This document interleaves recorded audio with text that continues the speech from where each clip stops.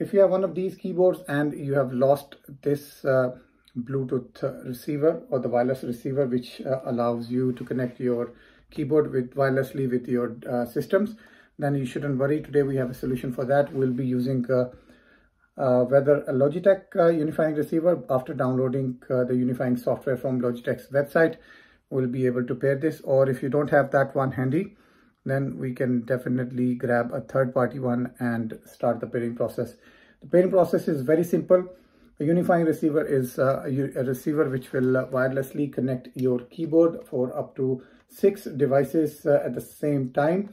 We have a Logitech K400, as you can see on my screen, and without a receiver, this keyboard is useless. Obviously, this keyboard comes with the built-in mouse and the touchpad all at the same time. You can use, you don't need a third-party mouse. So let's move on towards the next step, and we will download the Unifying receiver from Logitech website, and then we will pair these two devices so we can use them again. So let's start the process. The first thing we need to do is go on to this website, which is the official website of Logitech, and you will see this under the support section. If you click on download section, and then in the search area you type Unifying, it will bring up this page. Once you land on this page, you have to go ahead and download this, and once that is downloaded, you need to go ahead and install this. I've already done that. Now what we are going to do is we are going to open the software, and once you open the software, you will see this page in front of you. Welcome, plug it, forget it, add it. You're now ready to use your Logitech Unifying receiver, and you can pair up to 6 compatible devices. Let's click on Advanced,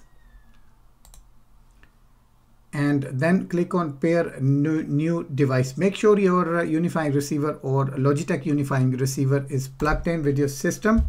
Now it's time to turn off and turn on the keyboard, and it should automatically appear here, and it should connect. That's it. Simply close this.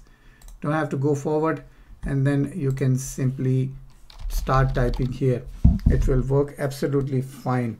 So what we have done, actually, we have used a third-party Unifying receiver or a standard receiver in order to connect our Unifying receiver. So let's type this one here. As you can see on my screen, the mouse pad is also working absolutely fine, and the keyboard is also working fine, as you can see on my screen, and the music keys are all good.